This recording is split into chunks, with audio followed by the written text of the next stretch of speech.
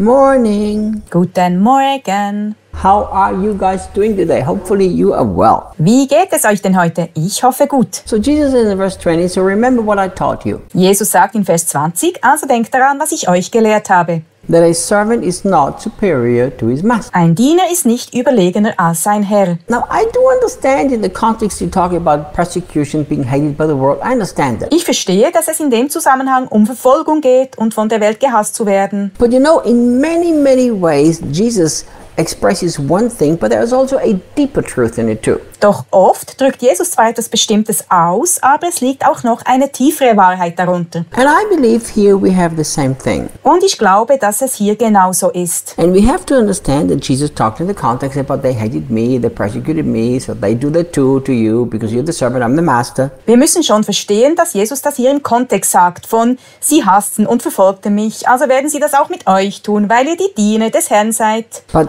I believe that there is a deeper principle here that we have to grasp. Aber ich glaube, dass es hier ein tieferes Prinzip gibt, was wir ergreifen sollten. Look at this. Schau mal. Jesus said that the servant cannot be greater than the master. He can't be superior. Jesus sagt, dass der Diener nicht größer sein kann als sein Meister. Er kann nicht überlegener sein. I've seen this principle so many times in so many churches. Ich habe dieses Prinzip oft in vielen Gemeinden gesehen. Look, there are leaders who complain that, our church doesn't pray.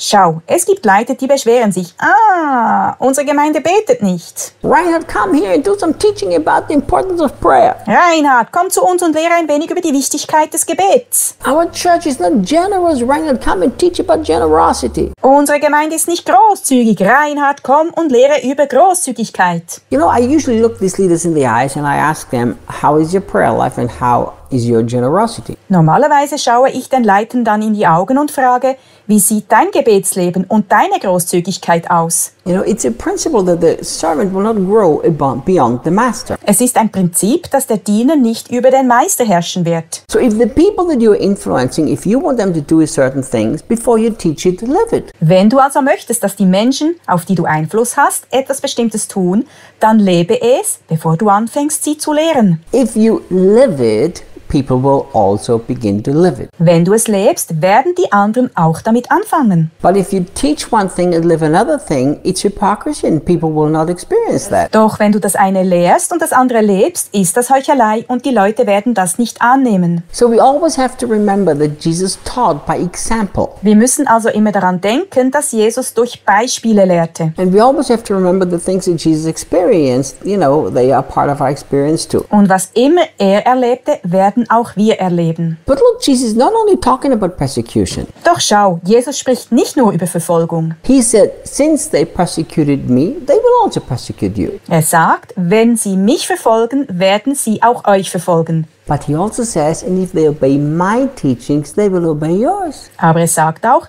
wenn sie meinen Lehren gehorchen, werden sie auch euren gehorchen. You see, there are people who persecuted Jesus because they were religious, because they didn't like him, or because they felt confronted. Es gab Leute, die verfolgten Jesus, weil sie religiös waren, ihn nicht mochten oder sich angegriffen fühlten. But there were also people who actually obeyed his teachings because they loved him. Doch es gab auch Leute, die seinen Lehren gehorchten, weil sie ihn liebten. So since we represent Jesus, the same thing will be our experience. Da wir Jesus repräsentieren, wird das auch unsere Erfahrung sein. You know, when we had this experience with this lady in Italy, Als wir das Erlebnis mit der Dame in Italien hatten, who we got to pray for, für die wir beten durften, it was really interesting because she said, the moment you came in, I felt such a deep peace. es war so interessant, denn sie sagte, in dem Moment, als ihr hereinkamt, spürte ich einen tiefen Frieden. And you know, I immediately was reminded of the scripture when Jesus sent out his disciples to preach the gospel of the kingdom. Ich erinnerte mich sofort an die Stelle, als Jesus seine Jünger aussandte,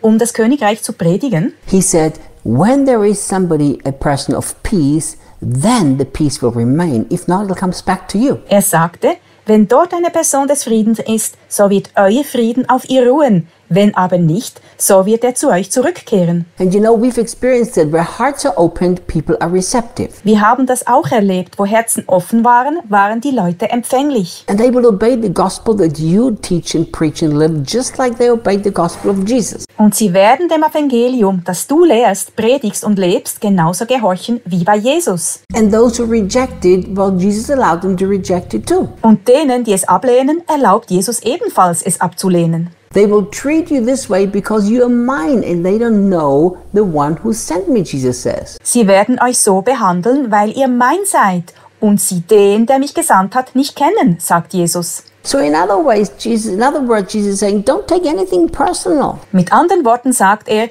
nimm nichts persönlich. It's not about you, it's about me. Es geht nicht um dich, es geht um mich. You know how many people take so many things personal. So viele Leute nehmen vieles persönlich. Oh, I've done everything to show them the love of God, to share the gospel, but they just don't like me. Ich habe alles getan, um ihnen das Evangelium und die Liebe Gottes zu zeigen, aber sie mögen mich einfach nicht. Listen to what Jesus said. Hört zu, was Jesus sagt. They treat you this way because of me, because you're mine, not because of yourself. Sie behandeln euch wegen mir so, weil ihr zu mir gehört, nicht wegen euch. We need to learn to stop taking everything personal. It's not about you, it's all about him. Wir müssen aufhören, alles persönlich zu nehmen. Es geht nicht um dich, es geht nur um ihn. We share the love of God, we share the kingdom of God, we are called to be fruitful. Wir geben die Liebe Gottes und das Königreich weiter. Wir sind berufen, Frucht zu bringen. There will always be people who will reject us. Well, they've rejected Jesus too, so just move on. Es wird immer Menschen geben, die uns ablehnen.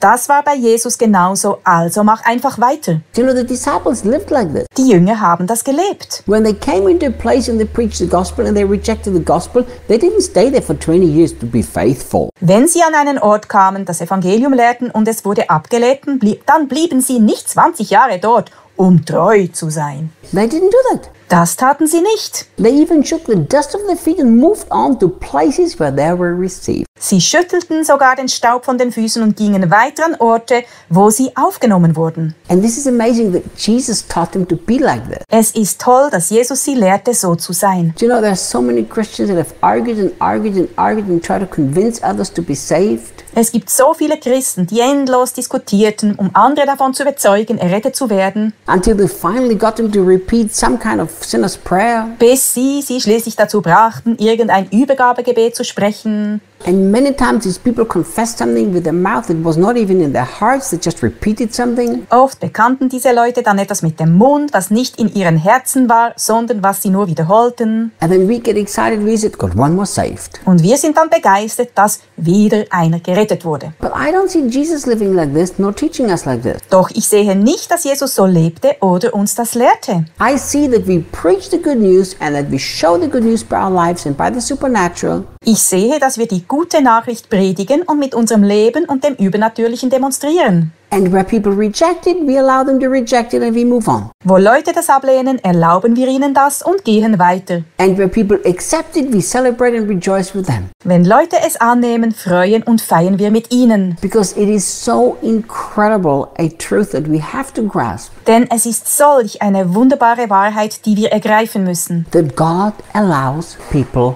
to make the choice to either accept Him or to reject Him. Dass Gott jedem erlaubt, die Entscheidung zu treffen, ihn entweder anzunehmen oder ihn abzulehnen. And we have to make the same choice too. Und wir müssen das auch tun. See you tomorrow. Bis morgen.